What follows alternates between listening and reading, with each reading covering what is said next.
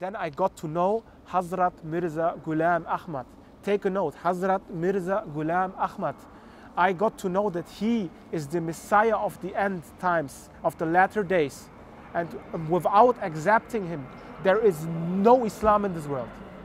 There is no Islam, no real essence of Islam in this world without Hazrat Mirza Ahmad.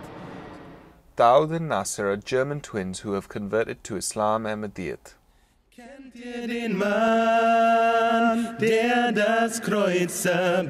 And they're far from the only ones, because not only is Berlin the political capital of Germany, it's also the capital of Ahmadi Muslim converts in Germany. And central to all of this is this beautiful mosque behind us. So let's go inside and find out more. Today, Ahmadi Muslims, young and adults, are making the final touches for Hazur's highly anticipated arrival in Berlin.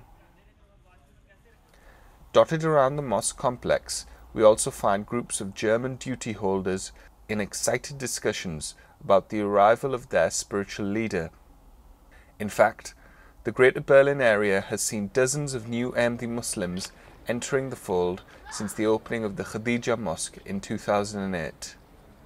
And local Ahmadi Muslim preachers tell us they have been blessed with more converts in recent times than any other part of Germany. And the twins make up just 2 in that number. And the interesting thing about it, that I was born about 30 minutes after my brother. And 3 years, Allah take me to Jamaat after my brother, because he is the firstborn. I actually visited this mosque for the first time of my life. The first time I actually came here, there were 2 German brothers of 10 people who were praying. And this actually was very interesting for me because I have never seen German Muslims before. And he just came with a so beautiful and brotherly hug. He hugged me, and this was really wonderful feeling. And he said, "You're welcome. You're welcome here every time. If you want to come, you can come every day. Even if you are praying your Christian prayer here or your Jewish prayer here, you can do whatever you want." I read some kalam and some shi'r, some poems of Mirza Ahmad before, and subhanallah, I have never felt so much deep love from one person to the Rabb, to the Lord.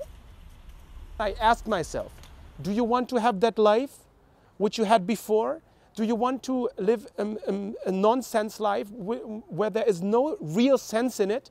And I decided for myself and for the purpose of peace of my heart, peace of my soul, that I want to change my life forever. And I want to be in this Jamaat, and I want to die in this Jamaat. They may be converts, but these Ahmadis can be counted among the most passionate in their love for Khilafat. I'm born here in Berlin. I'm very thankful to Allah that Hazur come to us, and Hazur is the peace, the voice of peace in the world. And my heart is very warm and lovely to the believer Hazur.